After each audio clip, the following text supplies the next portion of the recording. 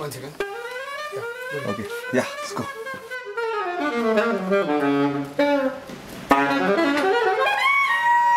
I really enjoy playing and workshopping with young people because it's so unpretentious. You know, often you've got an audience of grown-ups and they believe there's a right way to behave when you see jazz, and these guys just were so pure in their response to stuff. You know? I was with 20 plus, I guess, kids from the slums who haven't had obviously much of an encounter with jazz music and stuff, so we did this huge workshop and some open kind of freestyle stuff, and they really took to it. And they were break dancing, spinning on their heads, doing all sorts of crazy stuff. So again, like unbridled and unreserved enjoyment they had there. So I want you to say your name, but not just the usual way.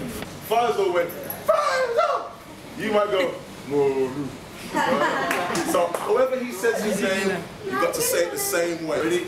Wait for it, wait for it. Let's get everyone stepping together. Get ready, on the other side. Soweto! Some people with big voices, we've got some break dancers, we've got lots of different people in the group. No. Thank you very much. I always kind of enjoyed playing music at some level. I started playing a little bit piano when I was 5, I played clarinet, and then went to a workshop when I was 9 years old and had this encounter with this shiny instrument that I saw at the end of the room. I was like, what is that? I want to play that. And from that moment on, really, I had this affinity for the instrument.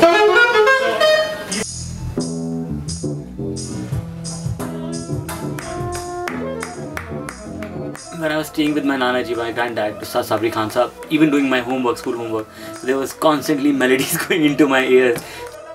That's what got me attracted to the instrument and to the sound. I just picked up the instrument on my own. My granddad saw me playing and he said, maybe you should learn it, you know. I actually saw my uncle, Kamal Sabri Sahab, he was doing a lot of experimental work at that time. What is this kind of sound, you know, when sarangi is playing behind a bass line or a 4x4 groove. I was like, this is amazing. So I wanted to do that.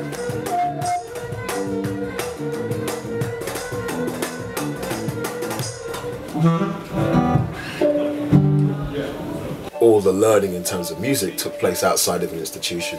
I, you know, pestered elder statesmen musicians for like, show me this pattern, show me this lick, show me what you're doing there. I'd go along to concerts, I'd gather up records, go along to the library, get jazz theory books, and kind of pursue that passion independently. I feel like I'm just scratching the surface when I'm here. I've met some fantastic musicians, obviously some of whom I'm playing with tonight. I was in Birmingham at my uncle's residence, and one of my granddad's students, he lives in Birmingham, so he plays in his setup, in Steve Weiss setup in UK. And so he recommended my name. I was barely 17, 18 at that time.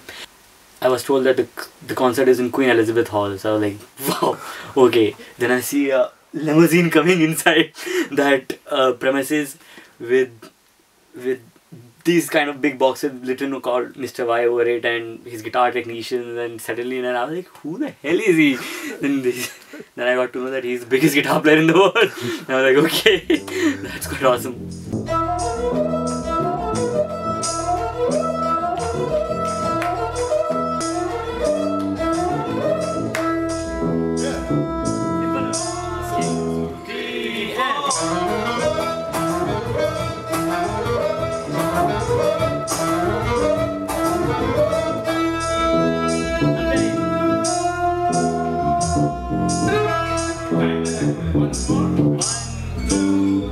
The most important thing is that I listen to everything. I listen to club music, I listen to drum and bass, I listen to classical, I listen to western classical, I listen to Carnatic. To be able to play with something, you should have an idea that what is the originality of this particular sound. That's how I'm able to collaborate, you know. We have a really tight unit, a quartet in England, and I normally tour with them. We know exactly what we're going to do next, and it's all pretty organised and arranged. We've got some organised moments, and there's some stuff that I'm doing solo, which is quite scary as well. But, you know, this is going to be very, as you said, organic and extemporised. It's going to be edge of the seat stuff. I'm excited about it.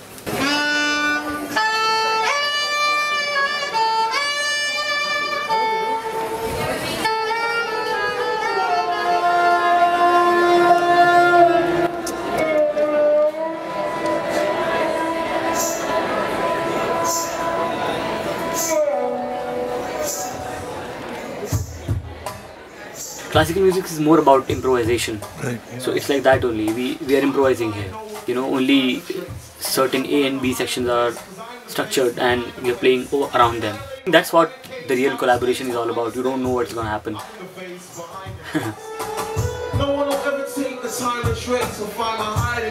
I think if it was every night not knowing what I'm going to do next, I'd probably have a cardiac arrest. So this is cool, you know, once. You know, that whole thing of hip hop and jazz, can it work? If I'd sat in my bedroom and thought about it, it would never have happened. If I just go out there and rap and play saxophone, it works.